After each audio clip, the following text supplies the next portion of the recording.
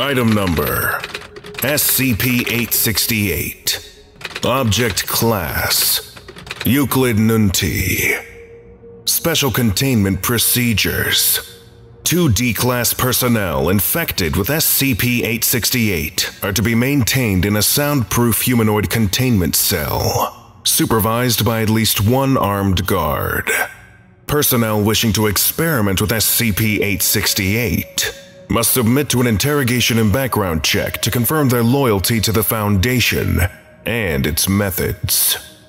All persons suspected of hosting SCP-868, along with all persons living in a community where an infectee has been located, are to be tested for infection. Any subject found to be a victim of SCP-868 must be treated with AMN-868. Should a population treated with AMN-868 exhibit a noticeable amount of unusual behavior, a follow-up amnestic should be distributed.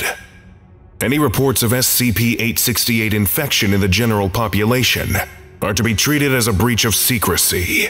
Personnel spreading SCP-868 intentionally or attempting to access the current carrier of SCP-868 without following protocol are to be court-martialed, if applicable, and stripped of all security clearance otherwise. Description: SCP-868 is a meme that resulted from a memory improvement therapy designed by Prometheus Labs, Inc.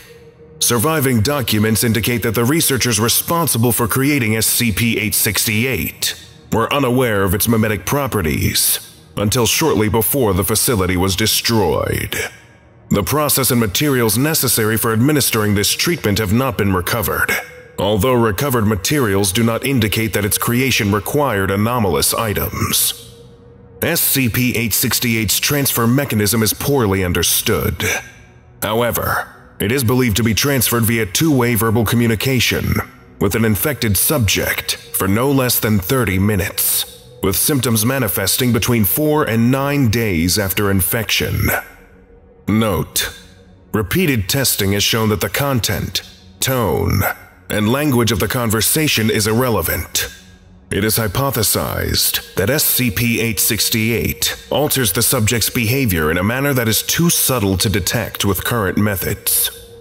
Stage 1 symptoms typically include a significantly improved short-term memory, with subjects typically being able to clearly remember events and information for 80% longer than they would otherwise, on average. Subjects also report the ability to recall events that happened after initial infection with greater accuracy than they would otherwise. This has been confirmed by testing. The effects of SCP-868 become more pronounced the longer the subject is host to the meme. Stage 2 effects of SCP-868 become apparent roughly 5 weeks after infection.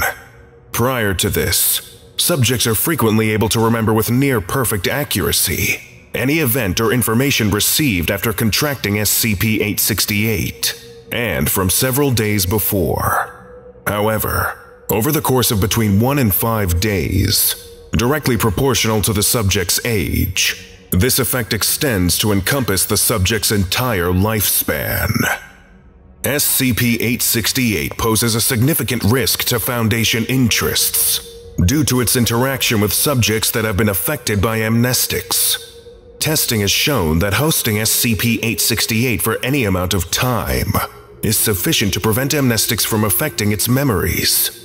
In addition, during the second stage of the infection, SCP-868 completely negates the effects of any amnestic administered at any point in the subject's life, potentially allowing the subject to remember sensitive or dangerous information. Prior to its full containment, SCP-868 caused 5 secrecy breaches, necessitating the termination of individuals to prevent the spread of sensitive information regarding the Foundation, SCP objects, and other classified data. Subsequent cleanup and cover-ups have cost an additional $. Containment breaches after its containment have required an additional to contain. Addendum 868-1. In June, $19 Doctors Carson and Basak received access to SCP-868 after filing the relevant paperwork. Note: at this point in time, SCP-868 was classified as safe, and its containment procedures were minimal. Approximately 6 weeks later, reports from Bangladesh indicated that residents had become aware of the existence of SCP, which had been recovered from that location 3 years previously. Investigation revealed that the village and some outlying areas had been infected with SCP-868. Because AMN-868 had not been created at this point, it was necessary to neutralize the village under the pretense of a flood. Under interrogation, both personnel admitted to releasing SCP-868. See Incident Report 868-7 for details. Addendum 868-2. In November 2008, Foundation researchers developed a Class B amnestic. Class A and C versions are currently under development. AMN-868, that was capable of reversing the effects of SCP-868 and preventing spread of the infection. In 70% of cases, AMN-868 will only cause mild side effects, specifically severe headaches, with an estimated 10% of those at risk of developing early-onset Alzheimer's disease.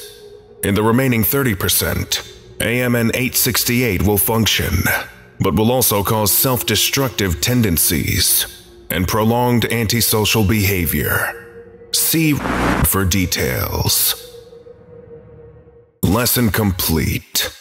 If you missed the previous orientation, go watch SCP-867, Blood Spruce, right now.